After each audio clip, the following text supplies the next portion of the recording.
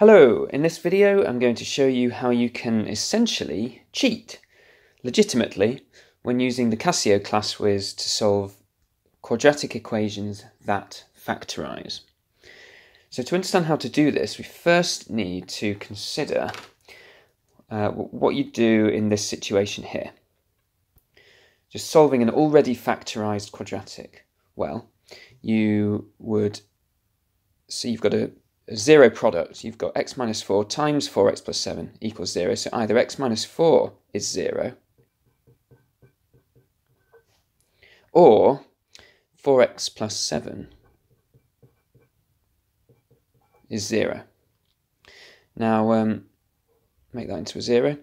This means that x equals 4, and over here 4x will equal minus 7, and therefore x will be minus 7 over 4. And there you have your two solutions.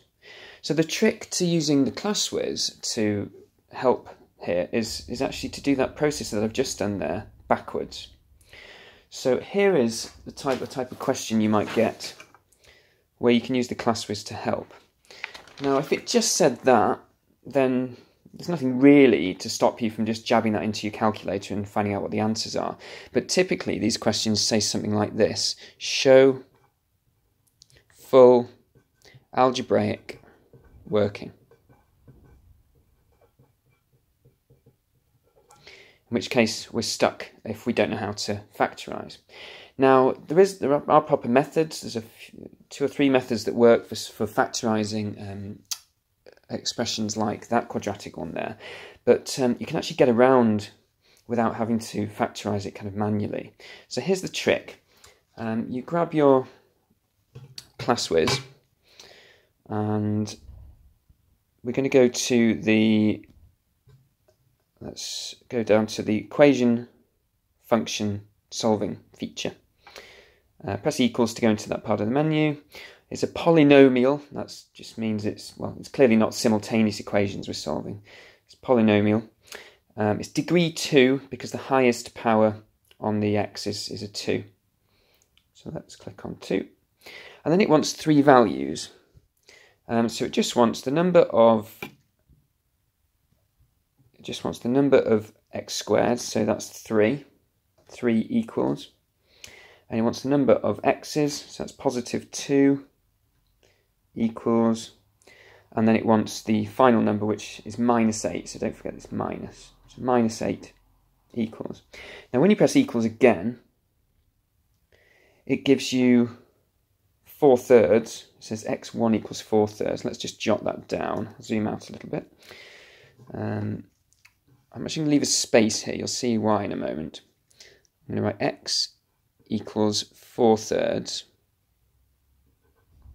And if we press equals again on the Classwiz, it says x equals minus 2.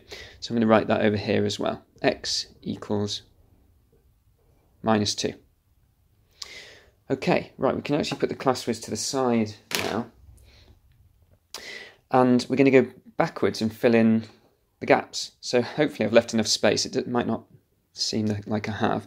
But if you move this minus 2 to the other side, we get x plus 2 equals 0. And that's going to be one of our factors.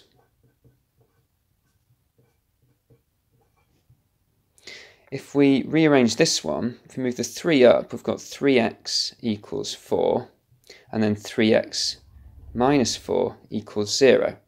So that becomes our other factor. And now, when you present what you can see there to an examiner, they are going to read that from the top down. So they're going to see that you've factorised it here, and then they're going to see that you've set each of those brackets separately equal to 0 and solved them to get the two final answers. They've got absolutely no idea that you've actually solved this problem in reverse.